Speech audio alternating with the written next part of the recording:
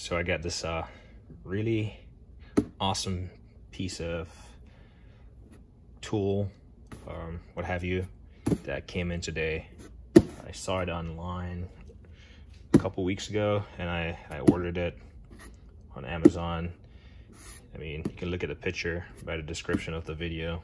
You're obviously gonna be able to tell what it is, but this is it. This is a box. Well, that's half of the box. That's made in Europe or European Union, patented, and it doesn't have the name of the company on there. Sneak peek, but I'll bring you back here on a tripod and set it up. Pop it in here, and I'm gonna dig into this thing. I've only seen it on videos. I have not touched it in person, operated it, and it's kind of unfortunate that I won't be able to, operate it right now to show you, but you can watch videos of other people doing that. This is merely just to show it off, really. So we'll just rip into this cardboard here, get this thing opened up. It came cardboard partially destroyed, so it is what it is. Here we go. Ooh, first feel. It feels amazing. Let's throw this box, recycle it. Actually, on the cardboard, it actually had the name of the company and all that stuff, so let's just pop this right here. That's the item that we're looking at. The Laser Tools hands-free suspension arm lever, part number 6936. It's a one-piece item. There are several. Well, there's only one other kind of suspension arm lever support that I've came across, and that one is slightly different from this one, but effectively does the same thing, right? So we'll just take a minute to admire the beauty of this device. Got a hook right here, heavy duty chain with a I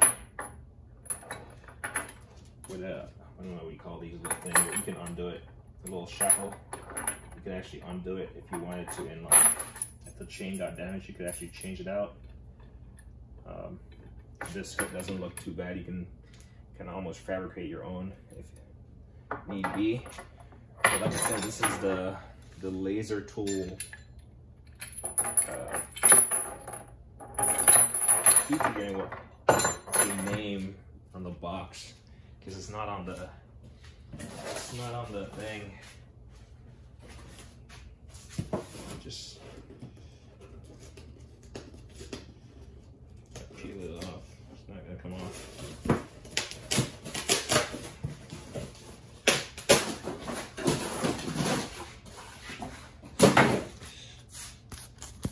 There we go.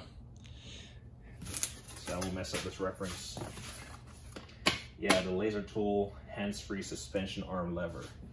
Pretty solid piece here, but the intent behind this piece of tool is to, if you're working on the suspension, and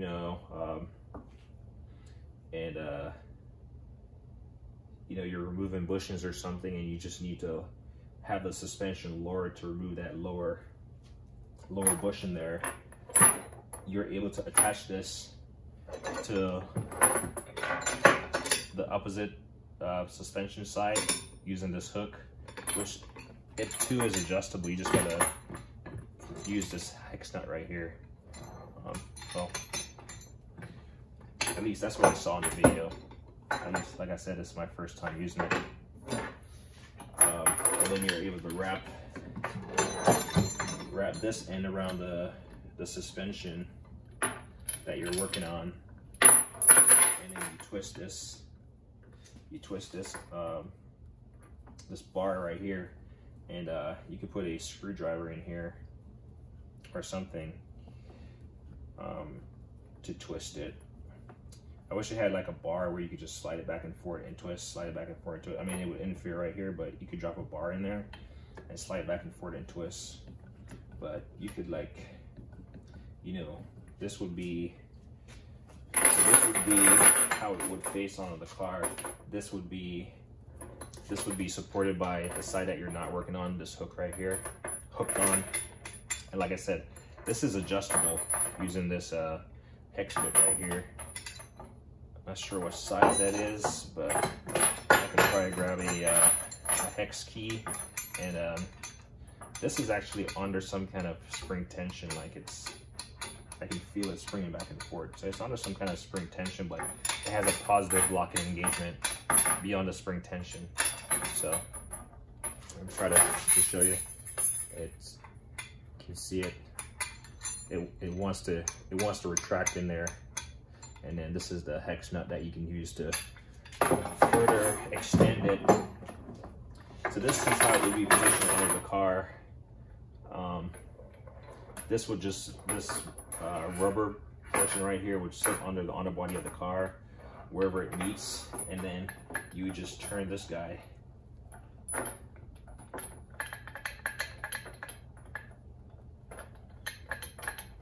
to pretty much lower the suspension and keep it suspended. And of course you could stick a screwdriver in there or some kind of handle. It has a hole right here, about the size of a screwdriver. You just stick it in there, and it just keeps pivoting down this arm right here. And using this chain wrapped around the suspension, it's just going to keep that suspension part lowered while you work on it. The ones that I've seen previously, you got to actually like hook it in place and use your body weight to like pry down on it. And as soon as you get your bushing removed or something, it's just going to go back in place. It's just going to raise back up under tension, and raise back up under tension, and then you're gonna have to like either do it again or have someone hold it in place. This is a one-man operation. It just holds that lower suspension in place. So if I could bring this picture in closer. So this is where I was saying that opposite end hooks onto the bar over there. You got the main frame right here. You got the little rubber piece right here. That's this. And then you got your torsion bar right here. That's a max of 20 Newton meters. I don't see how you would ever exceed that. And then obviously you wrap the chain, the provided chain right here. You got this provided chain around this lower portion, and it's just going to be able to separate your suspension and hold it in place. So the beauty of this design is this rotating piece right here.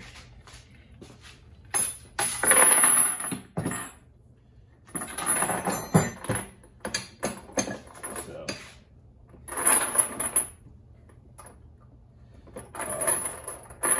it does have a hook right here, and that's so when you wrap it around, when you wrap this around the suspension, the lower suspension, you can just get it to hook in place, and it's just gonna stay hooked. Make sure I can catch this on video. Yeah, the hook is right here on the opposite side of the chain, where the chain is secured in place. It just hooks in place. So that's gonna wrap around your suspension.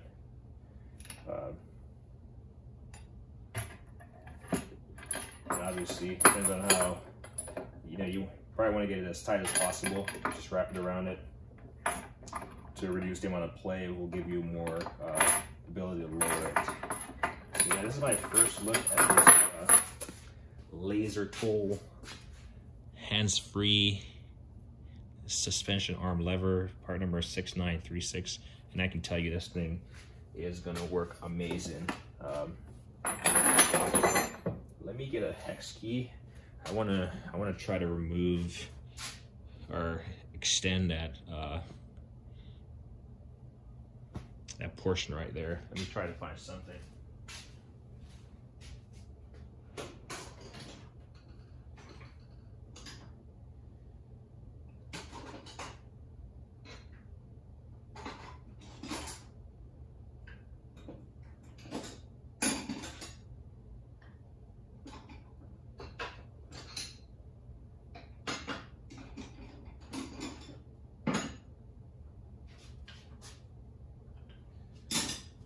not sure what size it is.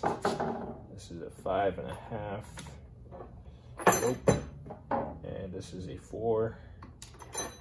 So 5.5 is slightly too big, and a 4 is too small. So I need to find my 5.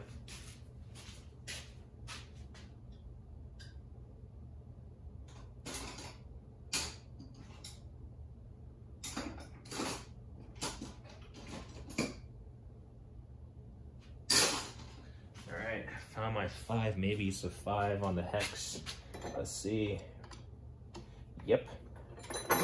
It's a 5 on the hex. Get you to undo this, and we're gonna see how this thing works. Lefty loosey. Yep. And it's coming out slightly. I don't know how this thing really works, so I'm gonna poke my eyes down there a little bit. See. Oh, I see how it works. It's literally just so somehow this chain is under some kind of spring load in there, and all you're doing is just backing this thing out of the eyelet. So you're just backing this thing all the way out until it's not in one of these chain eyelets. You're just backing it out all the way until it's fully out of the way.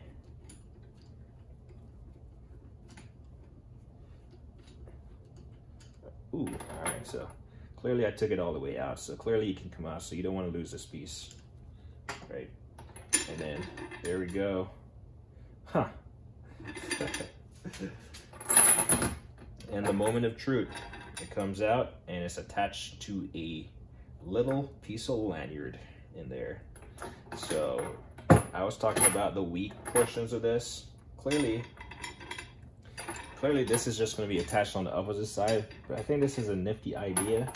I'm not sure. I have to shine a light down in there real quick to see. Yep. So it's literally a piece of bungee cord. So this tension that I was feeling on the thing was allowing it to, like, it's literally a I don't know, a piece of chain attached to a slight bungee cord, and it's held in place by this nut that you use a 5mm hex to undo it, to lengthen the chain as you need or shorten it, and once you put it in, it's just going to fit through one of those rings as needed. So we'll thread it back in. It would be nice if this did not fully come out, so chances are you wouldn't lose it, but when you're not using it, obviously have it threaded all the way in. And so I'm gonna put that in shortly. The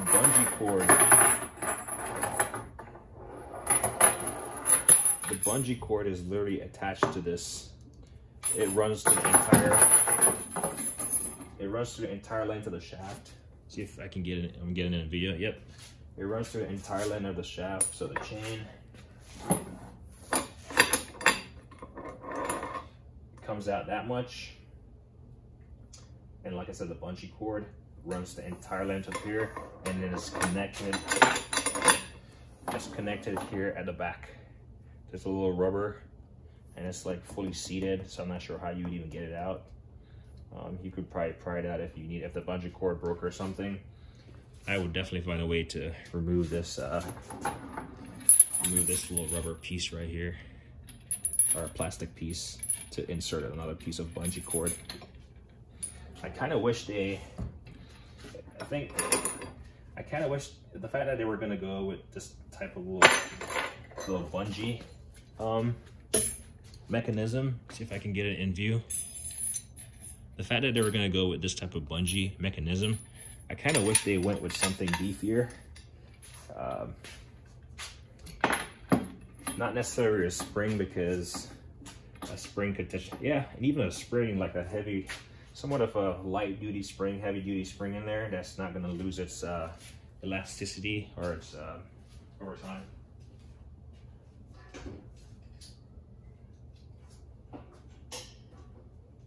Or I wish they had gone with something thicker like this, you know, as far as the thickness of the bungee. Like this would not break, you know, over time. So if I could find a way to change it out, it shouldn't be too hard to change out, but as long as it's working, I'm fine with it as is. But if for any reason it breaks, which it should not, because it's literally just meant to extend and retract this chain without it being in the way. That's really the only purpose. So it should not break. It's not, when it's like fully assembled and like in use, it's not during any type of suspension load. So to keep this all nice and secure, we're just gonna thread it all the way. Thread it with all the chain all the way in. And like I said, it's a 5mm hex that this thing takes, and it just goes, it literally just bottoms out. It just, there's no opening on the opposite side. It's literally, it screws in. Make sure I'm getting this in the frame. It literally just screws in, and it just makes contact with the opposite side. And look, you can see it's not going anywhere. I'm not using the bungee except for that slight amount of like play in there. So I think that's an awesome design, but I would say the bungee could have been thicker, especially since it's not very readily accessible. The bungee could have been thicker. And obviously if the bungee snaps, do you really need a bungee in there? Not really. You just gotta, it's just not gonna retract when you, like, you know, pull it out or something. It's just not gonna retract on its own. But I'd say the bungee is like the downside, and this would be perfect because look at it, that's the pretty much length of it. Yeah, so we'll leave that there. What else I noticed on here? Make sure it's still in view. Yeah, pretty heavy duty chain. Obviously if you needed something longer, you could replace it. Like I was saying, this is just, try to get some view. This is literally, you can just replace this little nut right here. Undo this nut and slip a new piece of chain on it if you needed to.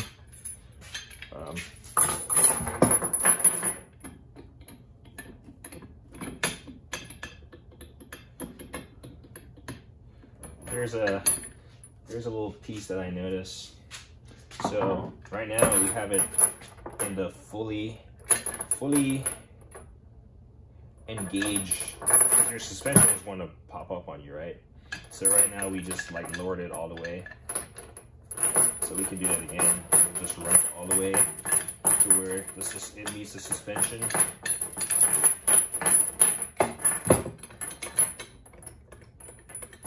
And like I said, I mean, this that we put our hands on, it has a pretty nice solid feel to this unit right here.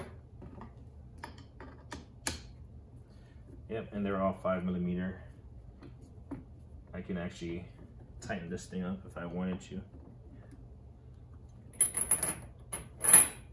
Actually, this is not, it's not even tightening up. If you feel like there's some play in this thing, this is actually the same type of nut. It's like a pass-through hex nut. So you just got to make sure it's there.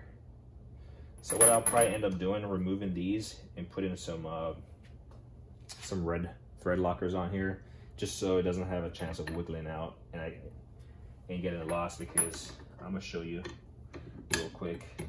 So I can screw this all the way through. Maybe, not really. I'm not gonna force it so I don't damage the threads, but it looks like I can put it all the way through and undo it all the way. But I'll probably get some thread locker and just put it on some of the threads undo it, put it on some of the threads on both sides, just so I don't lose those pieces. You should not really need to lose it. You shouldn't have to lose them or have any reason to take this torsion bar apart. But as I was saying, so we'll get it pretty much on the same height of the car. So this is how it would look if you were gonna set it up, right? You have it hooked on to your suspension, adjust it as needed. You know, you start at this end, hook it on, work your way over, whether you're on your lift or you're laying on your back onto the car, on your creeper. You know, hold it right here, get it in place, and then wrap this around your lower suspension, and then, you know, wrap it around and then hook it in place. It kind of sucks I don't really have I can't really demonstrate this on the car right now, but I think you get the point. So, boom. There we go. So I have it wrapped around, and I literally just have it hooked on that side right here. That's literally all it is. But so this would be how it's like you're prepping it to get it all like working. So depends on the load that you're having here. Obviously by hand you're not gonna be able to twist it by hand all the way, even though it has the width of this kind of in the palm of your hand. The entire width of this lever fits in the palm of your hand. Obviously, as the weight of the suspension comes down, you're not going to be able to twist it by hand all the way. And this is where some kind of a driver or something comes in. Let me see if I can hang it off the table here and still be in frame somewhat. But you'll be able to like just slide this in here, keep working it around, and keep working it under load from the suspension.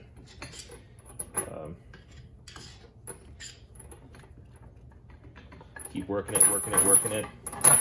So you keep doing that, and it gets to a point where these two ends, because this is just a made-in surface for these two ends right here. It just connects it to its head. If you look in there, see if I can get this. If you look in there, you can see all the way through, but as you rotate it, nope, wrong way. As you rotate it, you can see it's starting to meet. These two ends are starting to meet. So it's gonna get to a point where if you have one of these items, it's not gonna give you that full rotation if you have something in there, because they're just gonna see it's literally, it's pretty much stuck. Very minute as far as how much play that's gonna take away from you, but right now it's pretty much stuck, so you just gotta undo it. But if you can do it by hand all the way, or the rest of the way, you'll be able to allow these two pieces to meet in the center. Because as you're rotating them, when it's like fully extended, not extended, retracted, and then you're extending the arm to lower the suspension, these two screws, you're just like screwing them closer and closer. And that's what I was saying, as you get closer, that nut driver or screwdriver, obviously you need to have the gap for them to close. But nonetheless, this is as far as quality, I mean, the quality is there. I'm not sure if you guys have ever heard about the Laser tool brand, but they're a company in the UK. I just came across them, and I mean, this is the first, I think this is the first laser tool item that I have. I have several more coming that I found, that I purchased. Got a nice little instruction sticker right here. Made in EU, European Union, I don't know. Patented, Has a max, let's see, has a max of 200 kilograms on the force right there. And then you can, looks like you can use a hammer to whack it or something right there. And screwdriver, 20 Newton meters. But yeah, laser, and blue is their color. It's pretty interesting. Like, you see their, I think they're, if you want to check out their products, the website or the YouTube channel that I've seen these on, they're called Tool Connections. They're always doing short videos of like products they're trying to, you know, showcase. I saw this and I immediately knew that this was a must-have, especially when you're working on a car by yourself, suspension work on it by yourself. Can you do without it? Yes, you can. Can you use the other tool?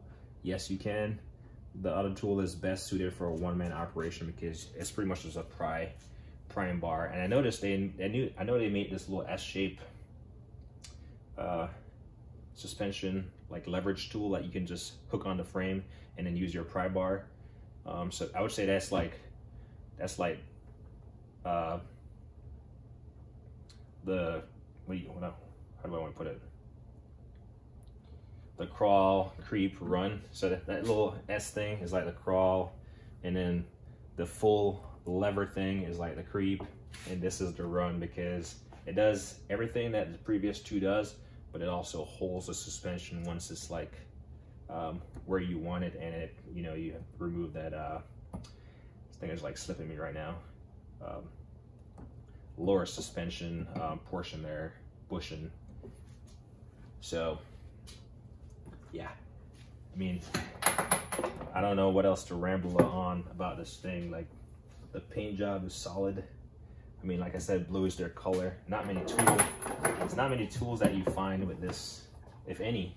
Actually, I don't think I have any tool with this like bright blue color. This is 27 minutes in rambling about this thing, but it's quality. I mean, this is my first time ever handling one of these, and I would have no problem getting it to work. It would be a different thing seeing it in operation, but as far as quality, little paint buildup right here, but it's nothing. It's just chunky coming off. The quality is there. The quality of the pieces, like I said, the part that is the least, has the least quality, and it's, you know, it's neither here or there. It's that little bungee that runs the length of here, but it's not even a knock on the tool, not a knock on the company. It's still an awesome product. I'm pretty sure you can watch other YouTube videos of it in operation. Whenever I get to my suspension work, I will definitely be employing this, and I might just do a video then. Storage of this should be pretty easy. You can, I mean, you could hook it on the wall using this. You know, just hook it on the wall using this. You know, if that floats your boat, you can probably just hook it in here. Just hook it in here, you know, or you can just hook it via this end. So it just depends on where you're gonna store it. But anyway, I'll stop rambling on about this thing. But last look, that's that Laser Tools hands-free suspension arm lever, part number 6936. This number at the bottom is probably irrelevant. It's probably just part of the UPC. But yeah, it's pretty neat. Check it out. Anyway, like and don't hate the thing.